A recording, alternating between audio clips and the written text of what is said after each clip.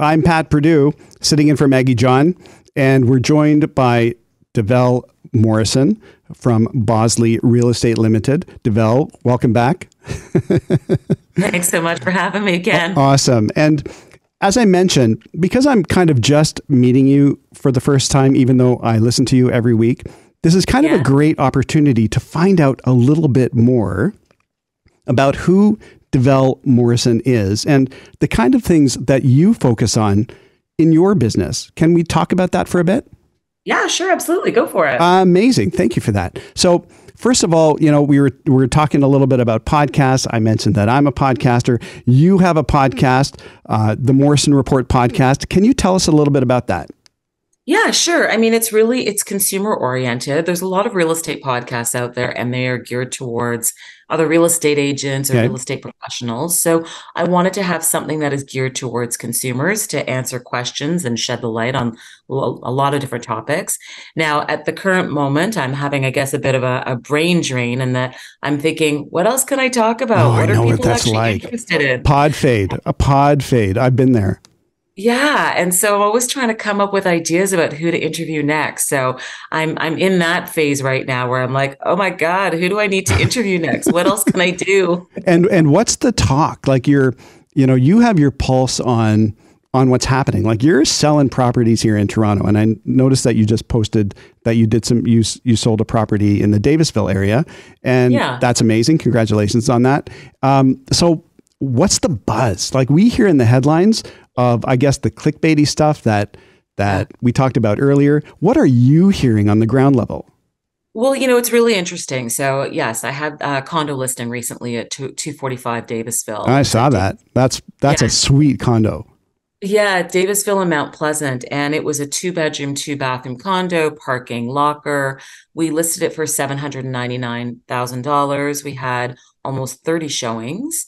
And we had 6 offers, and it sold for $980,000. Nice. So, I mean, our clients are over the moon and super happy. And, this particular condo, this particular style of condo or floor plan hasn't really been on the market in that building in many, many years, partly because the people that live in that building like it so much, they don't want to leave. Sure. So it was interesting how many people loved that particular layout because they said this is just so unique. It's got a big terrace, which people are really excited about, outdoor space. Oh, for sure. In a condo, and it faced northeast. So the north portion of it, although a lot of buyers are obsessed with facing south, in this particular building, most people obsess with facing north because then you're across from a park. So you know that condo building is ever going to go up in front of you. Mm-hmm. And that's the fear, right? Like you never know. You might have a great view for a couple of years and then boof, it's gone. Construction for 10 more years. Right. You almost have to think of, we live in New York City now. So a great view is not guaranteed unless you're fully on the water. Mm-hmm. And, when I'm out with buyers showing clients properties, I'm looking across the road to say to them, just to warn them, hey, that parking lot down there, it's probably going to be a condo one day. So I just need you to prepare yourself that what you're buying is not always going to look like this. So it's also about, cautioning clients about what might be so that they can keep their expectations in check so they're not upset when a condo building does go up in a few years. Mm-hmm. Nice. And I hear, in your language, you're talking about how you relate with your clients. If folks are considering making a change, downsizing or making a purchase or selling something, and they're considering options for real estate agents, what are some things that they should look for? Well, they should look for experience. They should look to make sure that the agent has actually been in the business for a number of years, and they need to make sure that agent actually does deals on a regular basis. Right. So there are about 90,000 registered agents in Ontario. Whoa. And how many of those registered agents? It's almost like, there's the new social media platform Threads, which everybody's like 100 million people signed up for it in like 20 minutes. But how many people have sent more than one or two threads? Like almost none. Feels like that's almost the same deal with the licenses of real estate agents in Ontario. Yeah, absolutely. And, you're looking at maybe about 50% of those, 90,000 agents that I mentioned have actually not done a deal in the year. Wow. And so then you're looking at the next crop, and I can't remember the exact stats, have only done one deal. So, the It's like kind of Twitter. agent that yeah, the kind of agent that you should be looking for is someone who's most likely done at least, I don't know, at least over 8 deals in a given year. Hmm. Hmm. Because that way they have experience. And, it's one of those things, a lot of people are upset with the fees, the commissions that agents make. But the reality is that you need to think of that commission as their salary. Of And, course. that might be the salary that they get for the next month or two. It's not amount of money that they're getting every single day. Right. And So, and I'm guessing you don't want a real estate agent if it's their side hustle, right?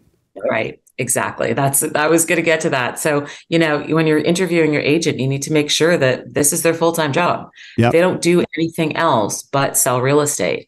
Because you want someone who's going to provide you with advice. I was recently meeting with a new client, and they said to me, okay, well, this is what we're kind of thinking we want to do. We want to stay as renters, but we want to buy an investment condo to rent it out, and we want it to cash flow positive, Hmm. as in, after their mortgage and their maintenance fees and their property taxes were taken into consideration with the rent that they'd be getting, they want to be able to cash flow so that they're making at least $100 or $200 extra on top of that. And so I had to say to this person, so that's not realistic.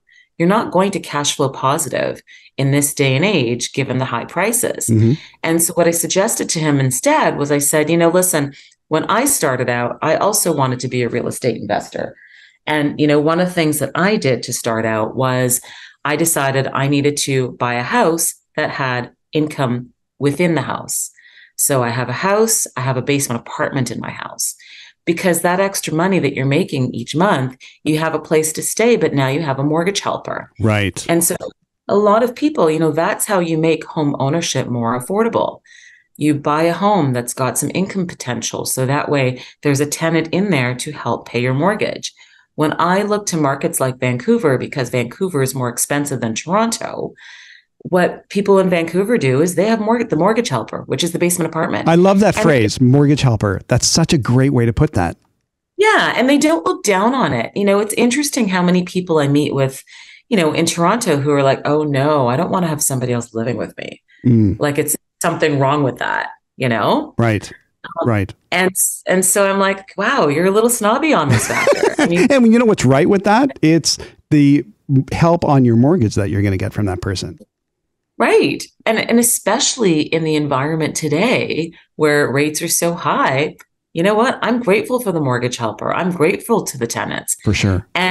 But you also, as a landlord, you also need to make sure that you treat the tenants nicely, right? Yep. So we do lots of landlord tenant stories, and I am a real estate investor as well. So, when someone moves into one of my places, I'm giving them a bottle of Prosecco and a welcome card Nice. Good for you. because this is now their home. Mm. At Christmas time, I'm either giving them chocolates or cookies or something. Again, I want to have a good relationship with the person that I'm renting to. And so, we also need to get away from being combative with each other, right? Yep. Yep. That's such good advice. And Devel, I listen to you every week on this show. And I also listen to your podcast, the Morrison Report podcast. It's a great podcast, by the way. Oh, thank you so much. Yeah, That's really nice of you. Yeah, for sure. So I'm so glad to talk with you in person. So we've got some real estate news. I'd love your insights. So the first one that I'm looking at is about Canada's inflation rate. We're always hearing about this in the news, and things are so expensive. Apparently it falls to 2.8%, or it fell to 2.8%. But what I'm seeing is there's a long road ahead to price stability. I guess my question for you, from your perspective as a real estate professional, how does that impact real estate investment decisions? Well, I mean, the inflation rate is affecting what the Bank of Canada is doing in terms of interest rates. So interest rates are, obviously a huge issue right now for everybody, whether you're a homeowner, whether you're trying to get into the market, whether you're an investor, especially for those people who are on a variable rate mortgage or people who are looking to renew their mortgage. So, the inflation rate, it's almost like we've become obsessed with it. Yeah, right. Unfortunately, because the Bank of Canada is so obsessed with it. I think what's troubling is when you start listening to some of the economists, like a Benjamin Tal, Hmm. starts talking about the basket of goods that they use to determine the inflation rate. Obviously, there's gas in there, there's grocery prices in there, but one of the things that they use to determine the rate of inflation is mortgage payments. Okay. And mortgage payments have been going up the same way that grocery prices and everything else has been going up. Right. When mortgage payments go up, it's actually not inflationary, it's deflationary. And so if you take mortgage payments out of the basket of goods that you look at to determine inflation, it's far lower than that 2.8%. And so then you start to say to yourself, well, why is the Bank of Canada holding steady on this rate when this inflation rate, when part of the items that go to determine inflation are actually deflationary? So I think that's sort of the question for me, and I think for a lot of people, because people are tired of these increased rates. People want them to go down. People are in pain over this, right? Totally. People are facing, extra payments. Their budgeting is out of whack. They're stressed out about money. They're stressed out about what happens when they need to renew. So, yeah, I think to me, that's the question is why is the Bank of Canada so beholden to this rate when part of their basket of goods that determines the rate is deflationary? Right. And when you say deflationary, can you explain a little bit about what you mean by that? Sure. So, something like grocery prices, anything where the prices are going up, that's inflationary. So it's causing inflation to go up. But technically, when people are paying more on their mortgage payments, that's not really causing things to go up. That's actually causing things to go down because it means they actually have less money to spend on everything else. So that's why I mean by deflationary. Inflationary, they don't want it so that everybody's spending money, that the prices of everything is going up and up and up and up. But when the price of mortgage payments goes up, it's technically going down in a sense. Wow. What a really neat insight. And do you find, and I fully agree with you, we hear about inflation all the time. From your perspective, are we just too focused on that? Well, I mean, I think we're focused on it because the Bank of Canada is focused on it. I don't think anybody wants to be focused on it. I certainly but don't. I think it's because the Bank of Canada is so obsessed with it. And that's the reason, the rationale that they're using for increasing rates. So we all have to become obsessed with it because we're all affected by these rate increases, whether you're a homeowner or a renter. Yep. It's affecting you in some way. Yep. Got it. Thank you for that. And I'm glancing at another item here. Advisors and brokers are urging clients to plan for mortgage renewal payment shock. How are you advising your clients who are worried about that? You must hear about that in your practice all the time. It's interesting. I mean, I haven't had a lot of people ask me specifically about that, Okay. but, we've been speaking a lot on the media about something like that. Yeah. So, I think for a lot of people, it's about they need to start, spending less now and they need to start budgeting now so that they can, mitigate that shock of when their payments do increase at such time when they have to do a mortgage renewal, that, it's not going to be too painful for them and they actually have extra money. Some of the things people can do now is if they do have extra money, they can actually start paying that down on their mortgage. So, right now someone's got a mortgage payment and right now a good chunk of that mortgage payment is going towards interest versus the principal. Okay. What you could do is top up. What you could do is give your bank an additional $50, $100 a month, whatever it is, whatever you've got. And then that money is actually going to go towards the principal.